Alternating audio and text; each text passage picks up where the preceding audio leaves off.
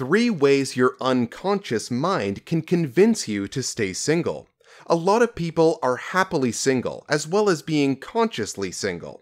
But if you are someone who seems to always stay single, even though you would like to find a mate, it's time to take a look into your subconscious. There are some factors that may be affecting your current status. Here are 3 ways your unconscious mind can convince you to stay single. Before we get to any of that, please make sure you leave a like, comment, subscribe, and hit the notification bell to be notified every single time we post a new video, since that's by far the best way to support the channel. And now that that's out of the way, let's roll the tape. Number 1. The importance of physical attraction. When in search of a new partner, we all have some idea of the level of physical attraction we are looking for. Men are far more likely to admit that looks matter when seeking a new partner, and that they are only interested in women they are physically attracted to.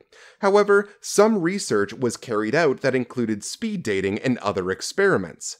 The conclusions from the research showed that women also value attractiveness when searching for a mate as much as men do.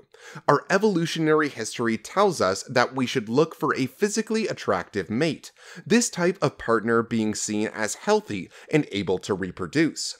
This is a preference that really may be stopping you from finding a partner, and a preference that might be pushing you towards life as a long-term singleton.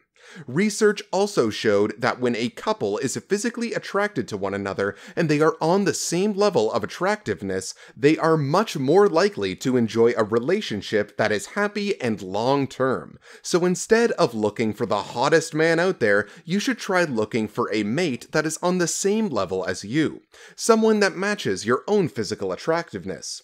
This type of relationship is normally far more stable and will stand the test of time without jealousy rearing its ugly head. Number 2. You are still in love with your ex. Are you guilty of being hung up on an ex?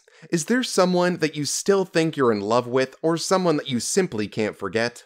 Even when you are convinced that you are well and truly over your ex, your subconscious may be telling you something different.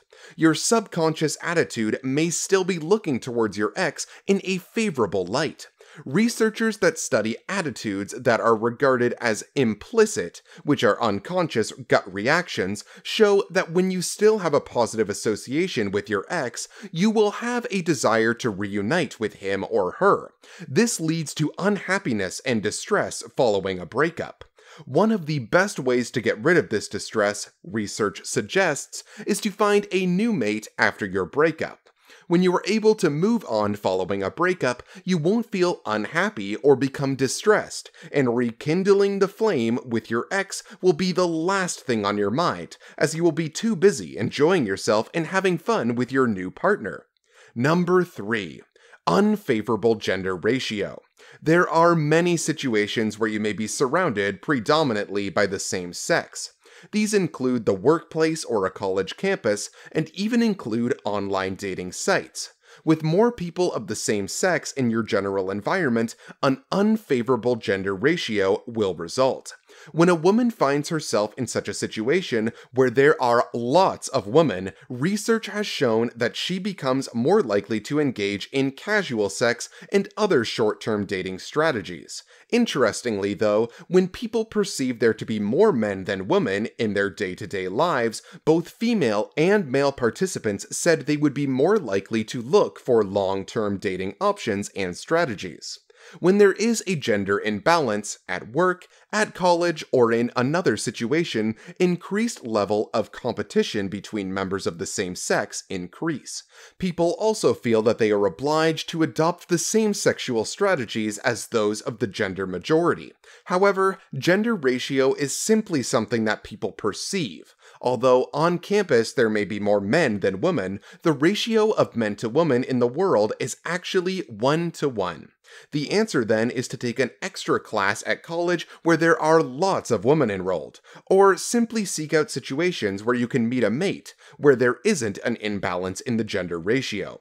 So, it is obvious from our findings that your subconscious may be keeping you single, but once you are aware of these influences, you can take control over them and get back into the dating game.